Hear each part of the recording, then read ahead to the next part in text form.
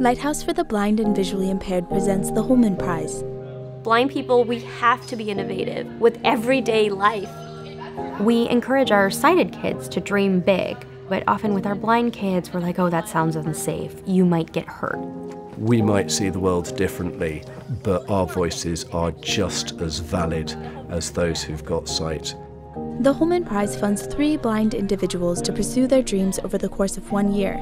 Being able to show 3 very distinct projects that highlight very different parts of the human experience, including blindness, is really powerful.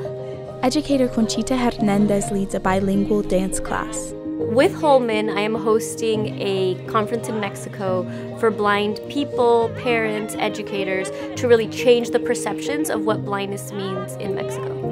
Triathlete Red Szell ascends an indoor climbing wall. My extreme blind triathlon is designed to show people that blindness should be no barrier to adventure. It's about collaboration with other people to push my own and their own boundaries and to change people's minds. Entrepreneur Stacy Cervenka explores Alcatraz Island.